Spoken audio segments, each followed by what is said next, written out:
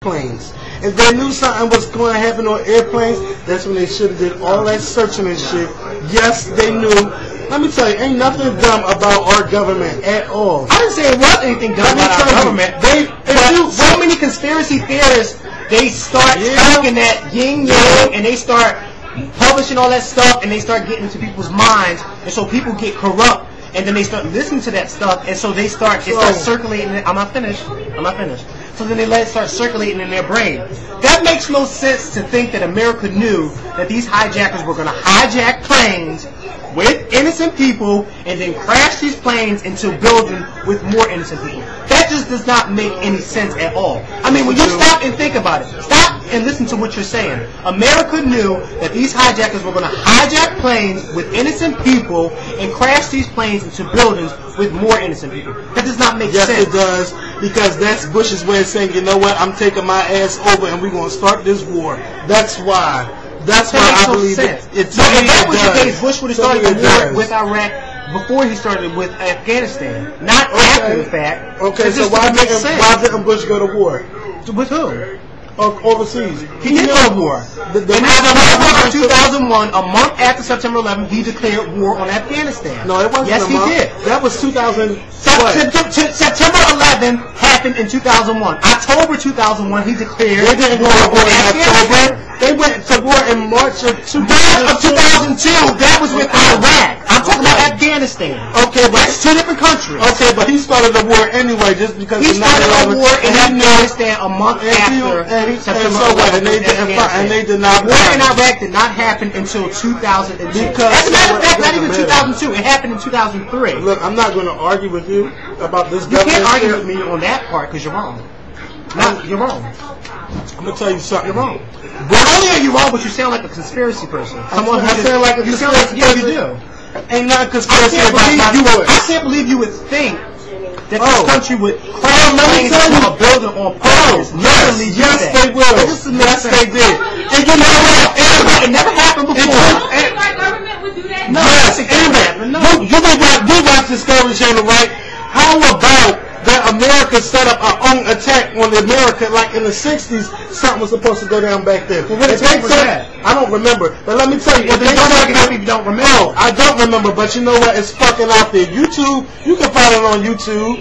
You can Google that shit. There's a lot of people on YouTube commenting on this video who think like you. Okay, how can the government? They got diseases. They got diseases out there that they really got cures for. But if they let the cure out for the disease that they have, they will lose money on everything. Because money, they get money from people donating. It doesn't make sense. It doesn't make sense to you, but it makes a whole lot of sense to me. I think a lot of diseases were created by the government, and that shit just happened. Wasn't they giving out syphilis to the people? With giving them syphilis with the Tuskegee Airmen and shit, testing that shit out on them. The government do shit. Oh yes, they do. They probably gonna flag my video for this being on YouTube. Don't flag it, please, government. Don't flag it, because I agree with you. 100%. Look, that's you. I don't agree with you on a lot of things. Look, ain't nothing stupid about me. Ain't nothing stupid about the government. They smart as shit. Like that election. They fought and fought and fought. What election are you talking about? The 2000 election for Bush to get into their office. But we all know that Okay, no, Bush really did not win. He really didn't win. Excuse me, I didn't say Bush won. I said he stole the election. We all know Bush didn't win, just like we all know that Bush didn't win in 2004 either. John Kerry won in 2000. Oh, I didn't hear about that. We all know that. I mean, it's just a proven fact. I mean, come on now. I didn't hear about that. I mean, that's common sense. That's common sense. But it's common sense. No. It's common sense. The government, they do shit. Like they tapping phones and shit. Well, let me tell you something. If you're out there, government, please don't tap on my phone, because I don't have nothing to talk about. Oh, no. Syphilis, because I don't want to die. Wait, how you think they find the people that say, "Oh, let's kill George Bush"?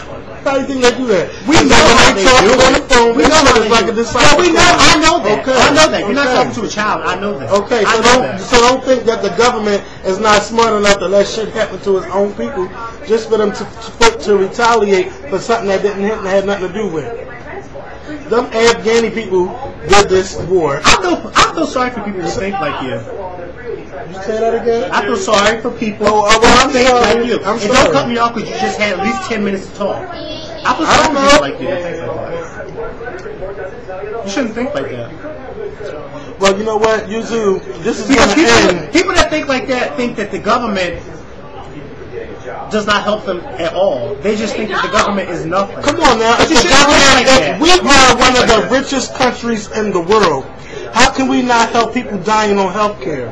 How can we just say, oh well, you have this because people in this country elect people like George Bush in office. If you don't elect people like him in office and stuff like that won't happen. No, it's just people that don't give a fuck. Yeah, like George Bush and his government. Okay. If you don't elect people like him and stuff like that, what about when Clinton was in office?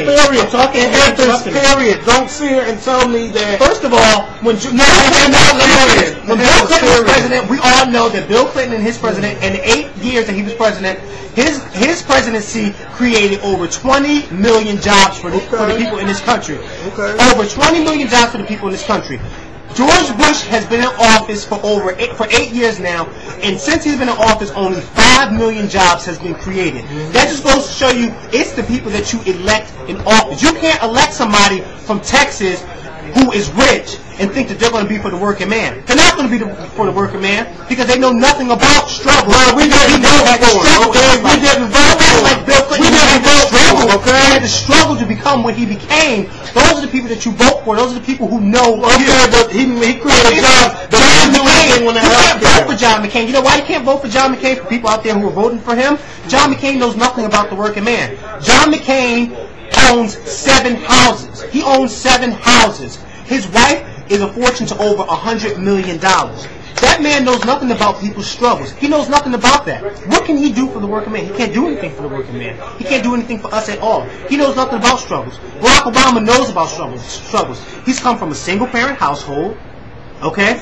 He grew up in one of the worst neighborhoods in the country. Okay? His mom was on welfare and still put him through college. I mean, this man knows about struggle. So anybody out there who's thinking about voting for John McCain, please do not vote for him. Please do not vote for him. Please do not vote for him. Please do not vote for him. Please do not vote for him. Now, Mikkel, this is going to end our little debate. Why? Because I don't want to keep talking about this government issues, and I don't know exactly everything. Well, then you shouldn't start. No, I didn't start. We both were talking about it. No, you brought up the government. Now, excuse me. Please don't believe that the government was involved in September. I do believe it. I do believe it. Please, if you have a brain, don't think that America don't know nothing. That they take this out of nowhere. We didn't say that America didn't know anything, and I didn't say that America didn't know that. We all know that America knew that an attack was going to happen.